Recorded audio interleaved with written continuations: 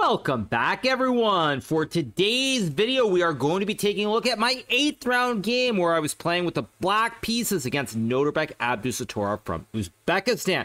Now, Nodirbek has lost 2 games in a row going to this 8th round, having a very difficult tournament. As such, I wasn't sure what to expect. Let's jump right into the action. So here we go. Starting with the white pieces Nodirbek, and I am playing with the black pieces, and the game starts with e4. Now, in this game, I choose to play e5, and as I alluded to, Nodirbek had lost 2 games in a row. He's playing me in round 8, and he's playing Magnus in round 9. Now, as such, I wasn't really sure what to expect. Obviously, with a rest day yesterday, Nodirbek had some time to regroup, and I thought that because of that, he'd probably try to be very aggressive rather than being very solid. So I decided to play e5 and see what he is up to. Nodirbek plays knight to f3, and now I play the move knight to c6. Here, Nodirbek plays bishop b5, and this is sort of the first big surprise for me. I was actually expecting Nodirbek to play bishop c4 and for us to have some kind of classic Gucci piano.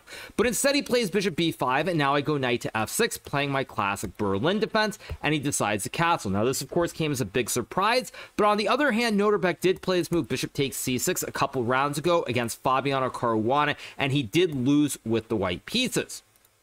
So Nodirbek castles. I play knight takes e4, and now he plays rook to e1. I go knight to d6, knight takes e5, and now, of course, I play this move bishop to e7. Obviously, if I capture the bishop, I lose the game due to the classic check, as well as the fossil here. And if I lose the queen and do a Botez gambit, well, I'm not winning the tournament.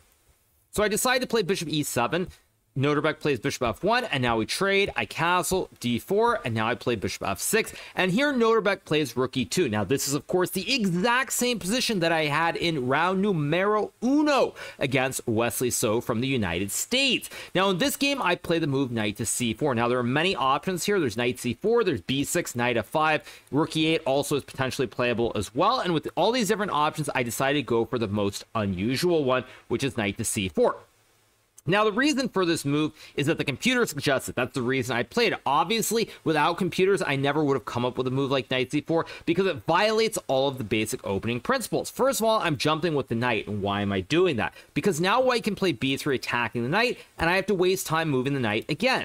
So I'm moving the knight all over the place. I'm not developing the queenside pieces. What am I even doing? But the computers have shown that these sorts of ideas are completely fine. And in fact, it's a very deep concept because the computer is showing that it can actually think well beyond the simple calculations. And what it's saying is you force white to start pushing p. And as we know in the game of chess, once you push a pawn, you can never push it backwards. So what I'm doing here is I'm provoking Nodirbek to have to start pushing his queenside pawns. And already I'm feeling pretty good. So here Nodirbek plays the move a4 after a bit of a think, and now I play this move knight to d5, moving my knight once again. I've played 1, 2, 3 knight moves in a row, and of course I'm basically just trying to provoke Nodirbek to start pushing p everywhere, and once he pushes p, this will eventually create a bunch of weaknesses. So if white were to play c4 here, after knight to e7 and knight c3, I can now play this move c5 here, undermining the pawn in the center. If white plays a move like bishop e3, now I have knight to f5, and suddenly there's a lot of pressure on this diagonal, and the pawn on d4 is exceptionally weak. So Nodirbek here plays rook e1 after a bit of a think, and now I play this move knight to e7. Now, this is a move that I thought was imprecise, if not outright incorrect, but I couldn't remember exactly how the lines go here, and that's why I played this move with one very simple idea in mind. I want to create the symmetrical structure. So what I'm aiming for here is, let's just say white plays f3. It's not the right move, but what I want here is I want this structure where I get this chain of pawns in the center of the board.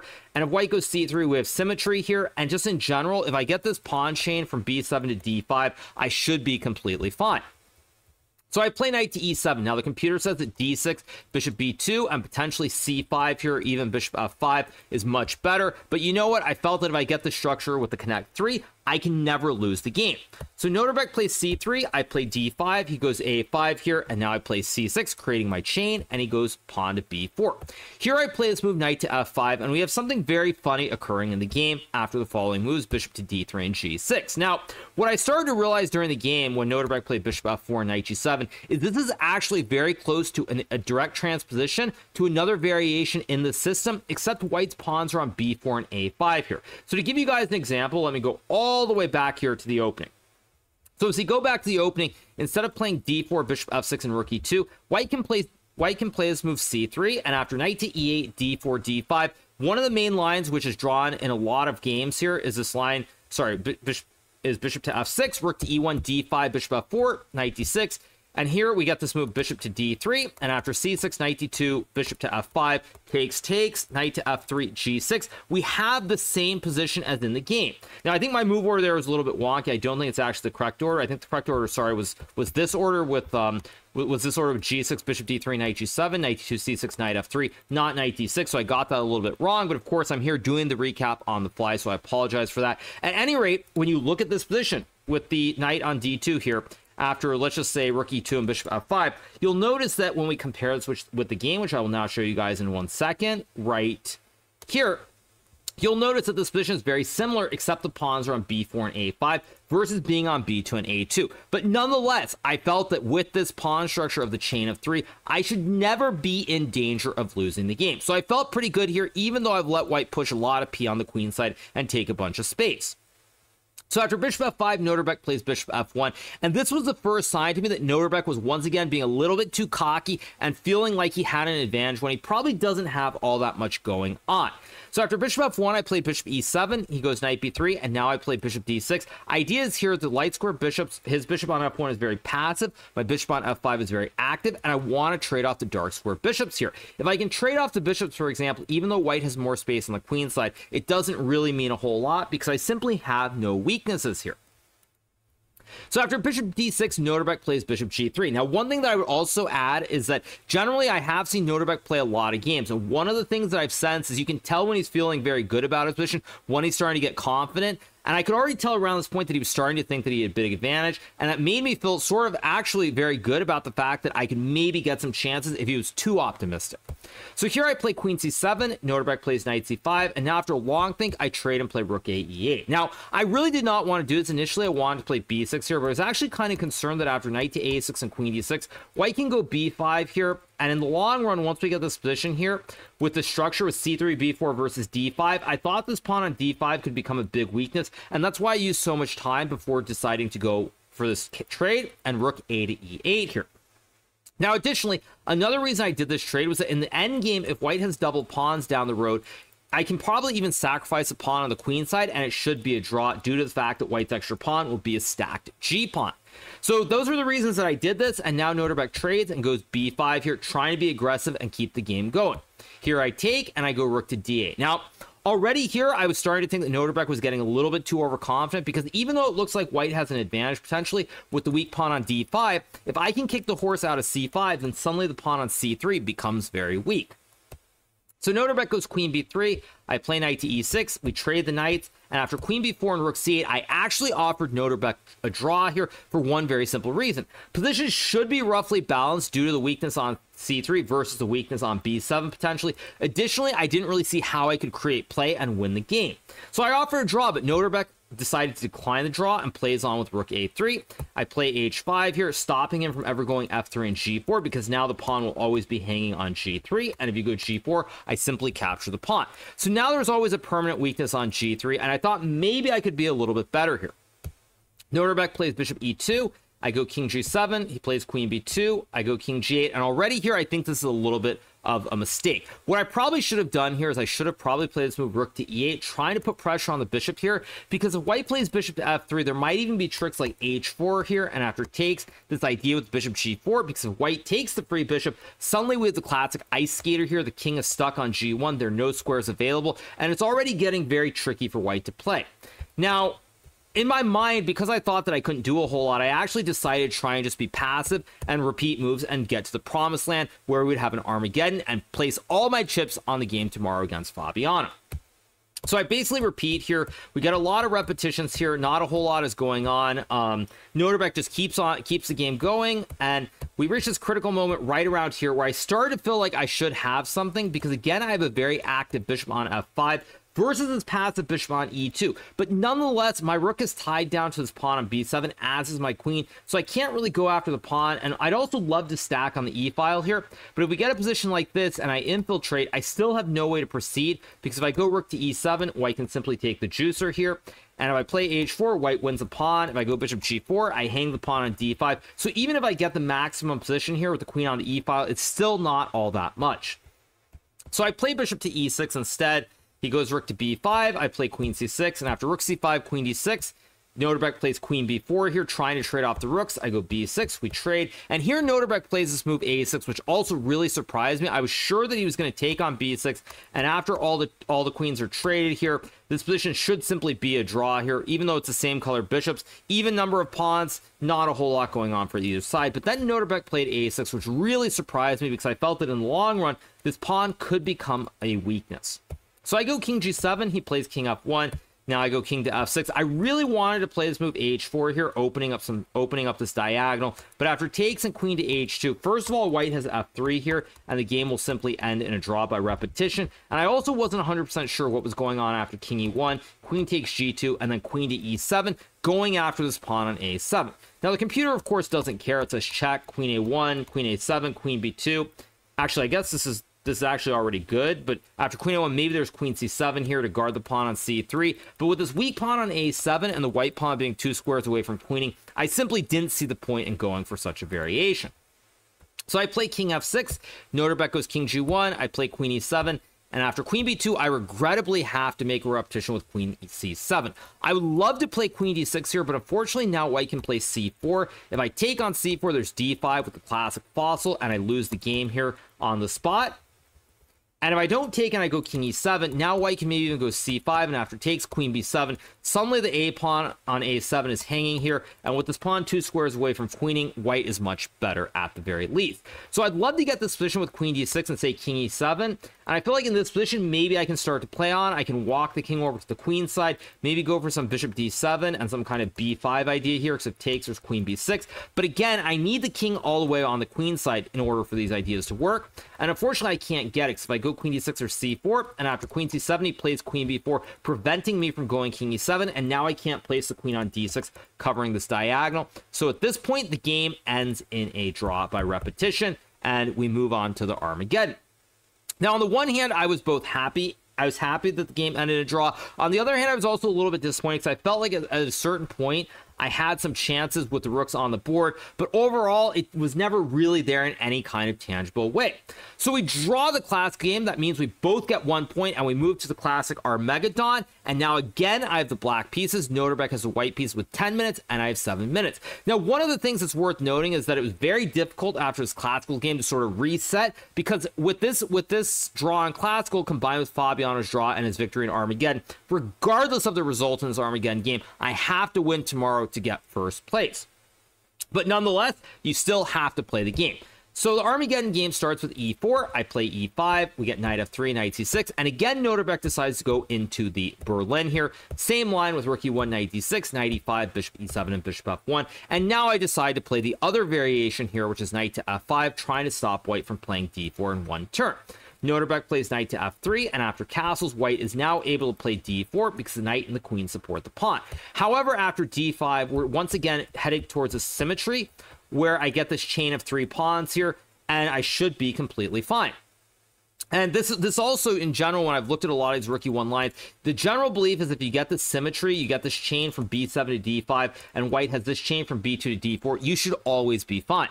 So Nodirbek plays knight f1. Again, I go g6 so that after bishop d2, I can play knight g7. Idea to play bishop f5 and trade off the light square of bishops. Once again, the bishop on d3, very, very nicely placed for white, so I would love to exchange it off the board. So Nodirbek plays knight g3, stopping bishop f5. I could still play it, but here white will have the bishop pair, and white should be better. So I play knight e to f5 here. He goes queen b3, and now I find this very nice move, knight to h4.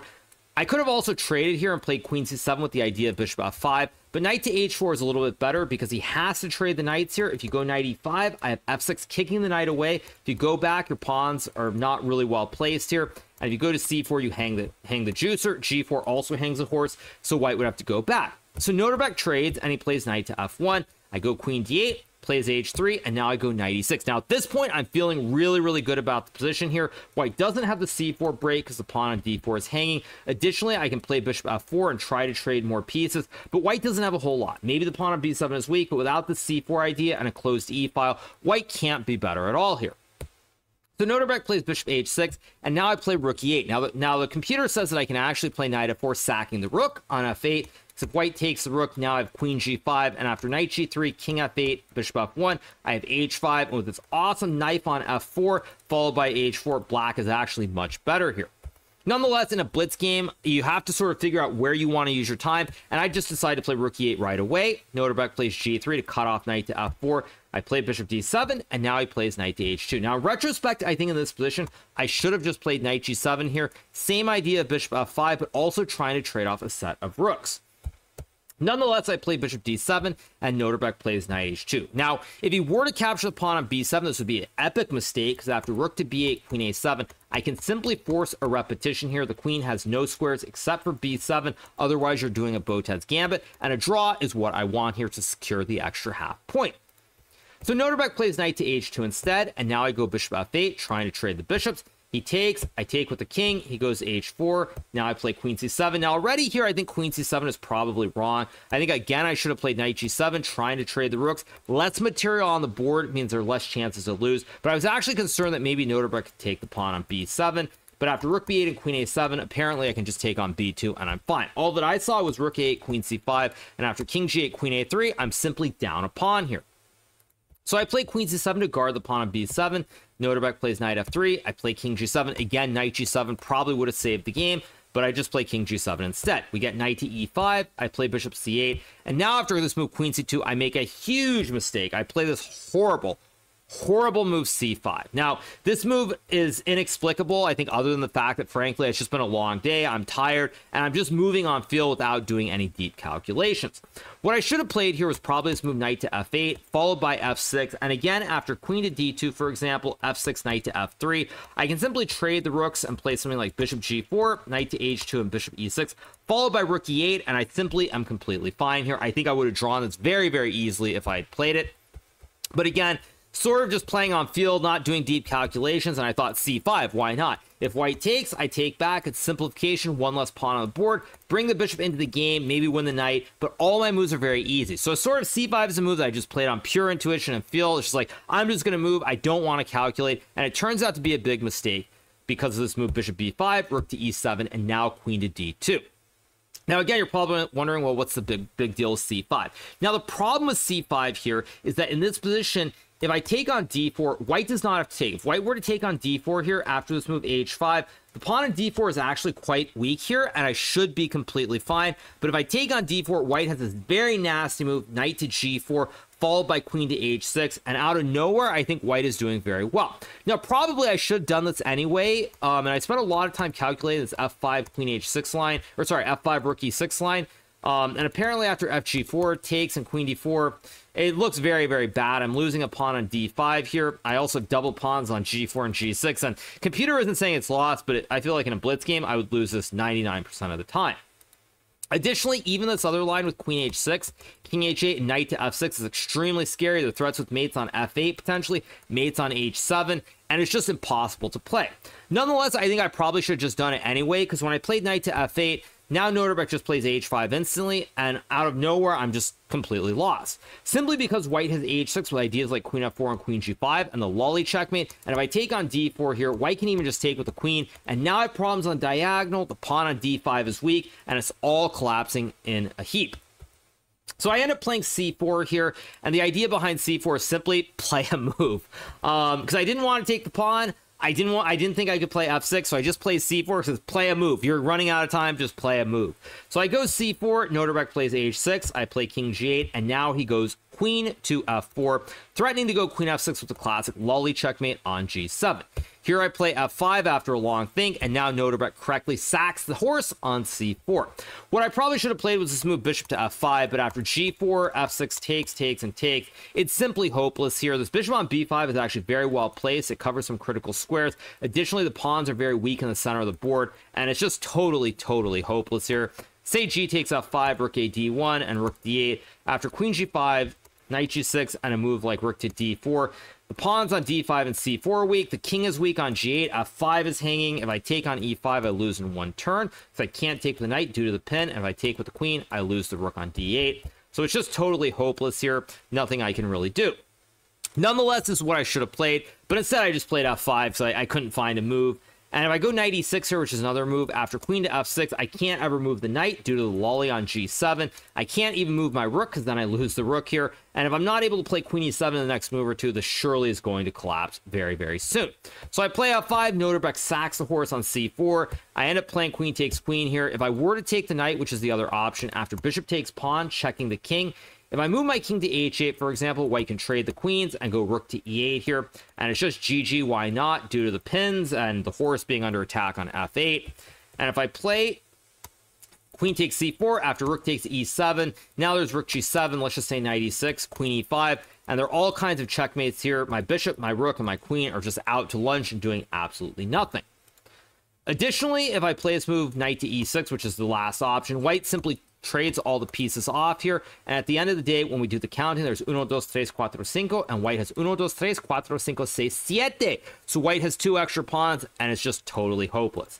So I trade the queens, I play knight to e6, completely missing knight b6, but of course it doesn't matter at all, and I play rook b8, and I just resign in disgust, realizing that after knight takes d5, there simply is nothing I can do. I can go rook f7, but after bishop c4 or even knight b6, white has all these extra pawns in the center of the board. My pieces are very passive, and there's just no hope whatsoever. So unfortunately, I have to resign the game.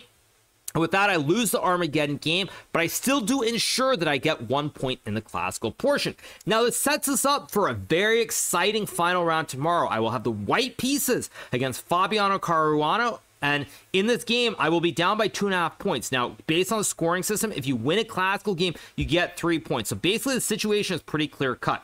Barring anything crazy happening in the game between Gukesh and Wesley, if I do not lose my game, I almost certainly will get second place. But if I win my game in classical against Fabiano, I will get clear first place and all the rubles. So very, very big game coming up tomorrow in round number 9. I will have the white pieces.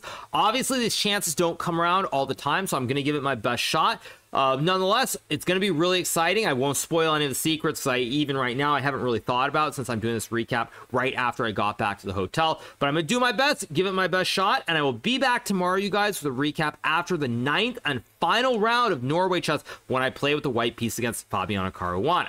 So once again, hope you guys enjoyed this recap. Make sure to hit that subscribe button below if you haven't already, and I'll be back tomorrow with my final recap from Norway chess. See you guys soon.